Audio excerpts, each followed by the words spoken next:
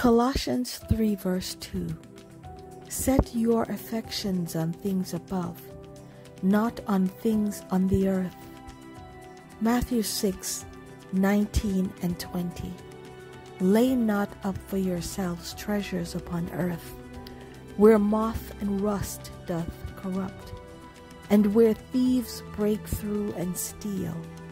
But lay up for yourselves treasures in heaven, where neither moth nor rust doth corrupt, and where thieves do not break through nor steal. Heavenly Father, thank you for life, health, and strength, our sound minds, and the blessing of being loved. Sometimes we take what we have for granted, having an abundance of food, a place to live, and a wide selection of clothing to wear. As we enjoy these provisions, help us to be mindful of those who are not as fortunate as we are. Guide us how we can make a difference to others.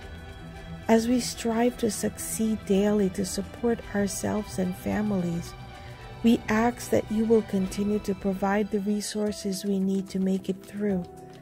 Open doors of opportunities and lead us to green pastures. Provide, protect, and shield us from all harm and danger.